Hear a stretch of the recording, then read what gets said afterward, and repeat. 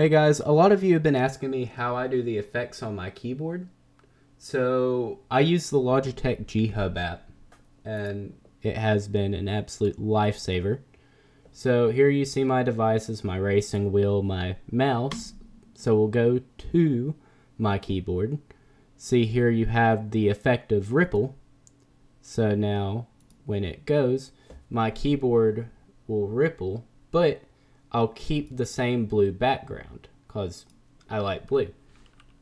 So this is for any Logitech device that is compatible with G512 and has RGB lighting behind it. You can also set how long you want the ripple effect to last for or how short you want it to.